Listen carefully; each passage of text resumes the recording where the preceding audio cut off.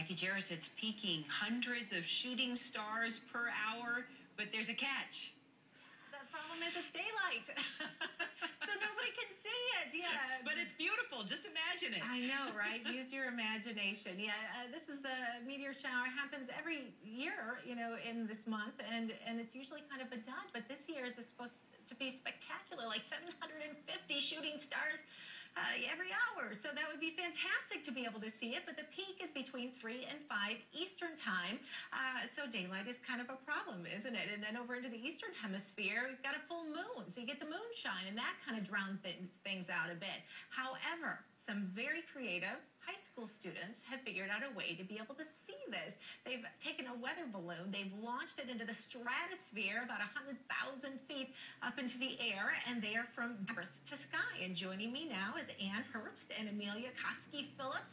Ladies, thanks for joining me. Oh, we've got the whole group. Look at that. Everybody's there. Well, first of all, tell us, how did the balloon went off, I assume. You launched today. Yes, we did. And how did that go? It went off about 20 minutes after we'd hoped, but since the meteor shower was peaking, and the peak was long, hopefully we'll get some pretty great shots, but otherwise it went off without a hitch.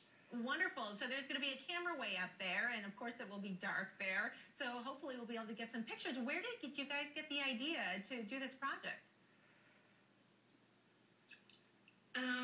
We got the idea when in the beginning of our freshman year, when we had originally wanted to launch a satellite, but then we came to believe that we weren't quite ready, and we moved into weather balloons, and we just thought this was a perfect opportunity to get spectacular footage that no one else was really getting else in the world. So, that's what inspired this launch. Okay, so this is kind of complicated for high school students. Was this a difficult thing for you guys to do? Well, all of this class, we've all been in it for quite a while now, and we're all just kind of dedicated nerds, honestly.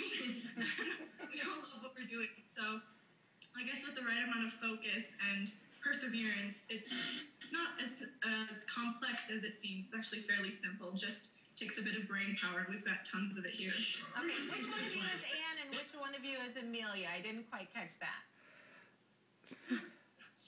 But not to say that it doesn't take a lot of work. It took us 6 hours to assemble our payload for this launch, and also just 2 hours just blowing up the weather balloon and stuff. So not to say it doesn't take a lot of work to do this. Okay. As I was reading up on this, I saw a quote from a NASA scientist who said these might be the only pictures that scientists are going to be able to catch of this meteor shower, and they're not real sure where the exact concentrations are of these dust trails.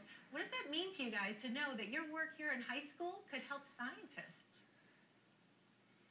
Well, we're very happy that we can make a contribution to this, because we see as teenagers, sometimes it can be hard to make a contribution to, the big scientists. But it's really nice that we can, just spend time and energy to see to make a contribution to, the greater science world. All right, absolutely. And what's next? Will there be more projects? Oh, yeah. We'll see. The weather balloons are, honestly, we're hoping to send up experiments, because up in the stratosphere, it's a near-space environment, which will be close to the environment of the satellite that we originally hoped to send up. And so we're hoping to send up some bacterial experiments in the future. This is sort of just a bonus project, really. All right. Well, we'll have to get back in touch with you after you have the pictures, and maybe we'll take a look at them. Thanks so much, Earth and Sky, the group from Bishop, California. Good luck. I hope it turns out. Can't wait to see the pictures. Kira? Jackie, that's so going to be your kids when they enter high school. I can't wait. Thanks, Jackie. I hope so.